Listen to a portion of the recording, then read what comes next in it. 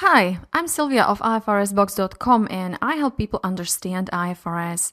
I have created two courses, IFRS in 1 day, which helps people grasp the basics of IFRS, and the other product is called IFRS Kit, which goes much deeper into the concept of IFRS, and you'll see how to apply IFRS on more than 100 case studies solved in Excel. So if you're interested, visit IFRSbox.com and see how these valuable courses can make your life easier. Let's go through the standard IAS 36 impairment of assets. The objective of IAS 36 is to ensure that assets are carried at no more than their recoverable amount and to define how recoverable amount is determined. The rules in IAS 36 apply basically to all assets except for inventories, that's arranged by IAS 2, financial assets, that's IFRS 9, deferred tax assets, IAS 12, assets arising from employee benefits, that's IAS 19. Assets arising from construction contracts, you need to look to IAS 11. Investment property carried at fair value, that's IAS 40. Agricultural assets carried at fair value, that's IAS 41. Insurance contracts, IFRS 4. Non-current assets held for sale, that's IFRS 5. And these are assets that IAS 36 does not apply to, and the list is quite extensive. So for what assets do you need to use IAS 36? Lands, building, machinery, all in line with IAS 16. Also investment property carried at cost. Intangible assets arranged by IAS 38. Goodwill. Investment in subsidiaries, associate and joint ventures carried at cost. And assets carried at revalued amounts under IAS 16 and IAS 38. Let's firstly look to what the impairment stands for. An asset is impaired when its carrying amount exceeds its recoverable amount. While carrying amount is an amount at which an asset is recognized after deducting any accumulated depreciation or amortization and accumulated impairment loss, and recoverable amount represents a higher of assets fair value less cost to sell and value in use. So if carrying amount is higher than recoverable amount, a difference between the two is impairment loss. How shall we find out that some of our assets are impaired? Each entity who wants to comply with IFRS has to do some work at the end of each reporting period. It's necessary to assess whether there is any indication, external or internal, that an asset might be impaired. You don't need to perform testing each year, just assess indicators. But if there's any indication, then asset must be tested. However, if an entity owns certain intangible assets with indefinite useful lives, such as some trademarks, or intangibles not yet available for use, then an entity must perform impairment tests annually, even if there's no indication of impairment. Finally, at the group level, when there is a goodwill recognized on business combination, it must be tested for impairment annually. Now, what shall we consider when assessing indications of impairment? First, we will look to external sources of any potential impairment. If during the financial period, assets' market value has declined significantly more than it would be expected as a result of the passage of time or normal use. Significant changes with adverse effect have taken place during the period or will take place in the near future, for example, some technological, market, economic or legal changes that may affect environment where the entity operates. Market interest rates or other market rates of return on investments have increased during the period, and such an increase might affect the discount rate used in calculating assets value in use. And next, carrying amount of the net assets of the entity is higher than its market capitalization, while this is applicable to company which shares are publicly traded.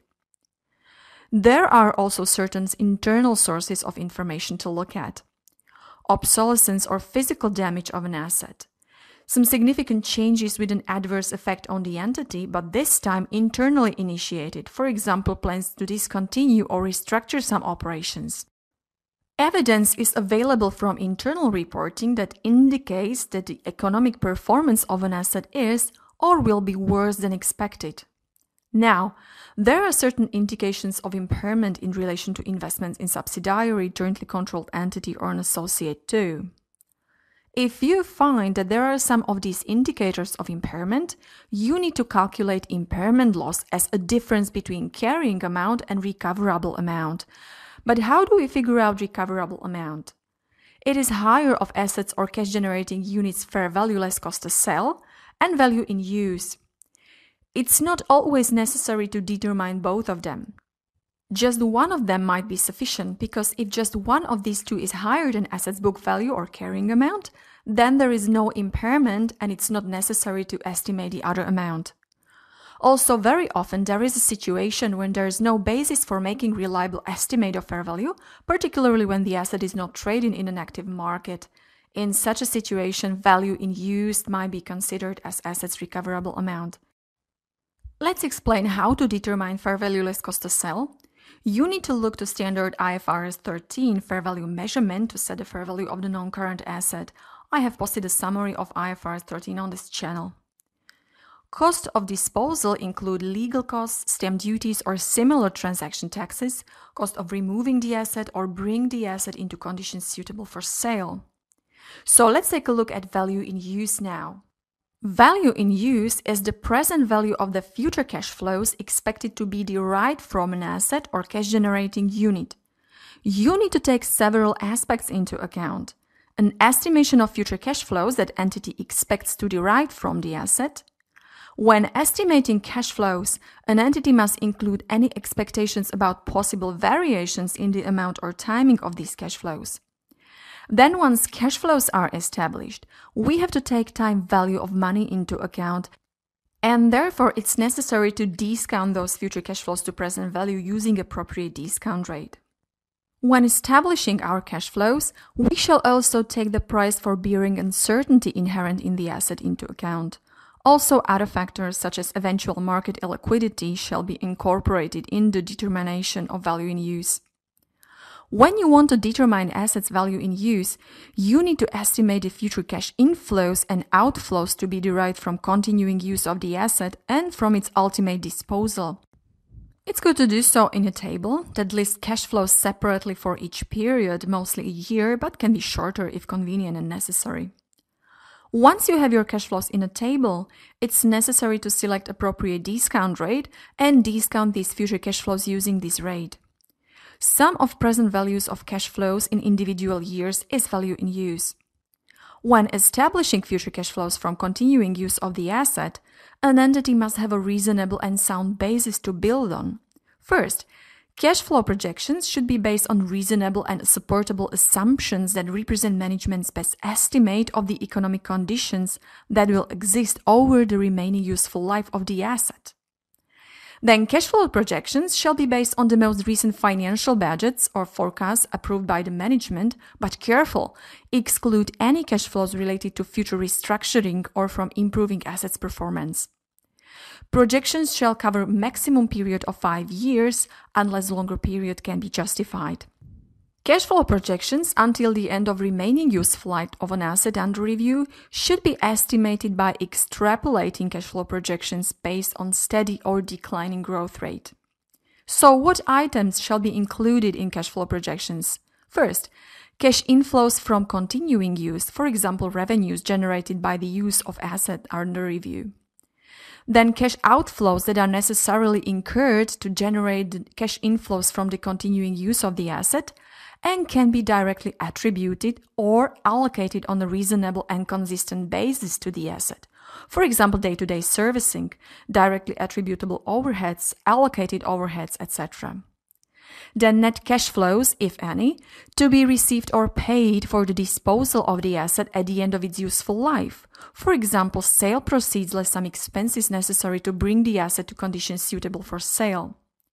Let me warn you about inflation. You can project your cash flows in nominal terms, that is including inflation, or in real terms, that is in current prices excluding inflation. Either way you do, it's okay, as soon as you don't forget to be consistent in determining your discount rate. Now, what cannot be included in future cash flows? As they shall reflect only current conditions, any cash flows expected to arise from future restructuring to which an entity is not yet committed should be excluded from projections. Cash flow projections should not include any future cash outflows that will improve or enhance the asset's performance, nor the related cash inflows, while these outflows are included only when they are incurred. However, future cash outflows necessary to maintain assets' current conditions are included. Now, to avoid double counting, estimates of future cash flows should include neither inflows related to financial assets such as receivables, nor outflows related to liabilities such as payables, provisions, or pensions. Estimates of future cash flows shall also exclude any cash inflows or outflows from financing activities, because time value of money is already considered by discounting estimated future cash flows. Similarly, income tax receipts or payments are excluded because discount rate is determined on a pre-tax basis. Let's look at selection of appropriate discount rate now. Discount rate shall be pre-tax rate, that is, before any income tax effects. Discount rate should reflect current market assessment of both the time value of money for the periods until the end of asset's useful life and risk specific to the asset. When determining discount rate, we must not forget that any risk or any factor that was considered and included in cash flows shall not be incorporated into discount rate assessment and vice versa. The best method for determining your discount rate is to take current market rate for any other assets with similar risks and timing. However, there could be a situation when there is no market rate available. In such a case, you can estimate discount rate by using surrogates such as weighted average cost of capital determined using techniques such as capital asset pricing model, or alternatively, companies or entities' incremental borrowing rate or other market borrowing rates, and then you should adjust selected basis to reflect risks specific for assets not included in the surrogate or vice versa. Once you have calculated the amount of your impairment loss as a difference between assets carrying amount and its recoverable amount, you need to recognize this impairment loss in the financial statements based on the model applied.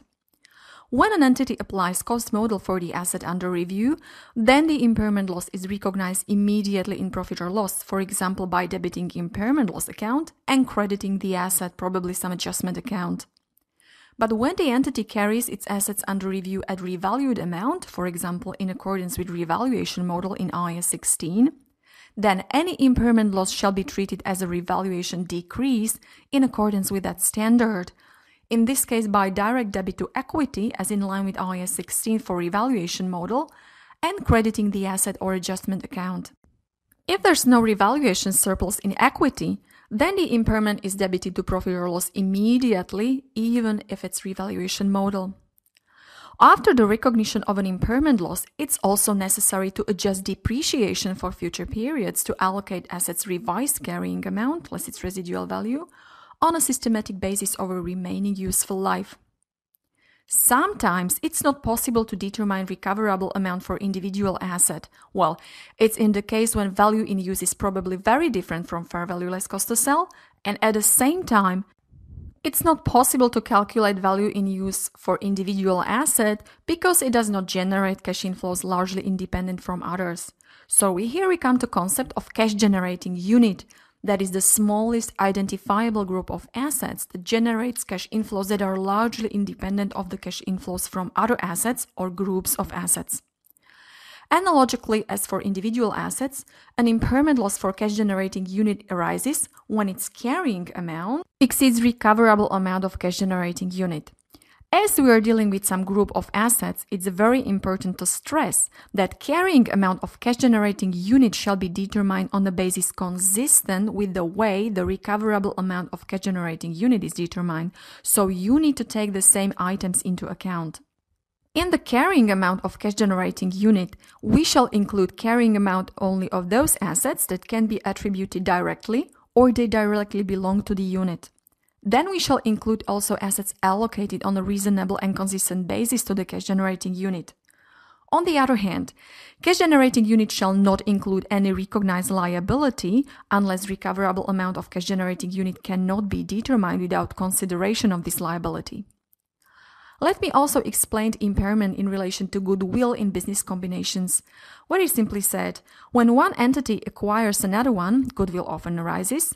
And for the purpose of impairment testing, goodwill shall be allocated to each of acquirers' cash-generating units or group of them based on benefits expected from the synergies of combinations to the lowest level within the entity at which the goodwill is monitored for internal management purposes, but not larger than operating segment. IAS 36 then prescribes how to perform testing of cash-generating unit with some allocated goodwill. We need to test it for impairment annually and whenever there is an indication that a unit might be impaired. In this case, testing means comparing carrying amount of cash-generating unit and goodwill allocated with the recoverable amount of that unit as a whole. If a carrying amount is greater than recoverable amount, then there is an impairment loss. In such a case, how do we allocate this impairment loss? First of all, impairment loss shall reduce the carrying amount of any goodwill allocated to cash-generating unit or group of them. Then, if after reducing goodwill there is still some impairment loss left, allocate the rest to other assets in cash-generating unit pro rata on the basis of their carrying amounts. And that means that impairment loss of the whole cash-generating unit is in fact a bunch of impairment losses on individual assets and is recognized as such. But again, you should be very careful here because you are allocating impairment loss of the whole thing to single items which probably were not or could not be tested for impairment individually. And therefore, you must watch out not to reduce carrying amount of any individual asset in the group below the highest of its fair value less cost to sell, its value in use, which is recoverable amount together, and 0. When dealing with the impairment loss of cash-generating units or business combinations, there might be a complication with so-called corporate assets. Those are assets other than goodwill that contribute to the future cash flows of both cash-generating unit under review and other cash-generating units. Typical examples of corporate assets are headquarters, administrative building, EDP equipment, or a research center. If there are some corporate assets an entity is testing cash-generating unit for impairment, it must identify corporate assets that relate to cash-generating unit under review. And if a portion of corporate assets carrying amount can be allocated to that unit on some reasonable and consistent basis, then entity compares the recoverable amount of that unit with its carrying amount plus allocated portion of carrying amount of corporate asset. But if allocation of corporate assets is not possible, then we go bottom-up direction. If an allocation is not possible at the lowest single units level, we shall try to allocate corporate assets at a higher or group level. Last topic to cover in this video is reversal of impairment loss. When impairment loss was recognized in previous periods, at the end of current period, an entity must assess whether there is some indication that this loss no longer exists or is smaller. As a minimum, an entity must assess certain indications from internal and external sources. Both group of indicators are the same as when you identify the impairment loss, just from the opposite direction. If an entity finds such an indication that asset might no longer be impaired in recognized amount, then it must assess the need to reverse impairment loss. Only when there is a change in estimates used to determine assets' recoverable amount in previous period, impairment loss already recognized might be reversed. You cannot reverse impairment loss due to changes in assets' recoverable amount coming from passage of time.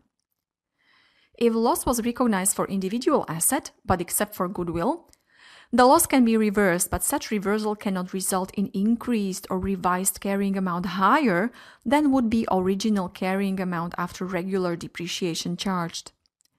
Reversal shall be recognized exactly as impairment loss, directly to profit or loss, or alternatively as revaluation increase if assets are carried at revalued amount according to applicable standard. As there is new carrying amount after reversal, depreciation for future periods shall be adjusted to reflect new estimates, remaining useful life, residual value, etc. Adjustment of depreciation is treated in future periods with no restatement of previous ones in line with IAS 8. When we are dealing with a reversal of impairment loss for cash-generating unit, the thing is a bit more complicated because its reversal shall be allocated to the assets of the unit except for goodwill, pro rata based on their carrying amounts, and it will be treated exactly as for individual assets. Revised carrying amount of any asset cannot exceed lower of its recoverable amount or carrying amount that would have been determined without any impairment loss. If the reversal is even greater, then no full reversal is recognized. Finally, as I have already mentioned, an impairment loss recognized for goodwill shall not be reversed in subsequent periods. So that was the short summary of IAS 36. I appreciate you watching the video and I trust you learned a lot. If you want to take your IFRS knowledge a little deeper, check out a sample of IFRS in one day by signing up for email updates at ifrsbox.com. You'll also receive the ebook, Top 7 IFRS Mistakes. You'll be joining thousands of other accountants who have benefited from my courses. Thanks again and have a nice day.